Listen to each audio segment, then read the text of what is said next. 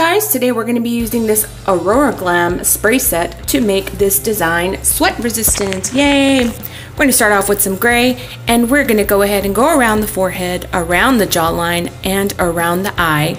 Don't forget to leave that space open for the black on the eyes and in the mouth area. Go ahead and make sure you have good coverage. Next, you're going to take some white. An opaque white would be great.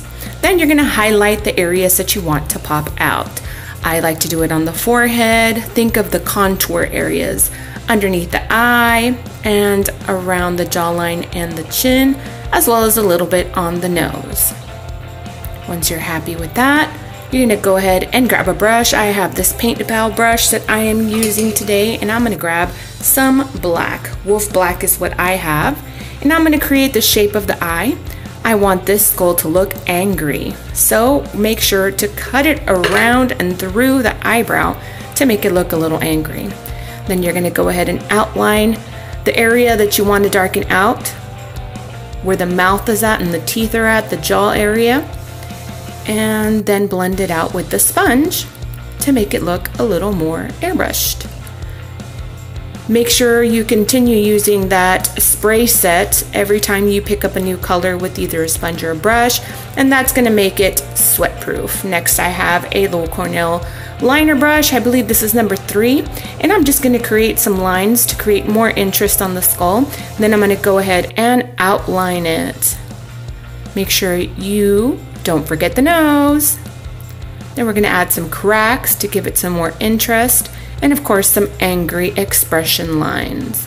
I'm going to go ahead and outline the jaw area, the bones. I'm going to grab some more white now. This time I'm grabbing my number 6 round Low Cornell, and I'm going to add the teeth. So what you do is you press and release, kind of make some teardrops, thick to thin, and that's going to create some awesome teeth without having to use a stencil. Next, we're going to use the same brush, and we're going to create some cool highlights. You can pretty much pick wherever you want to highlight them.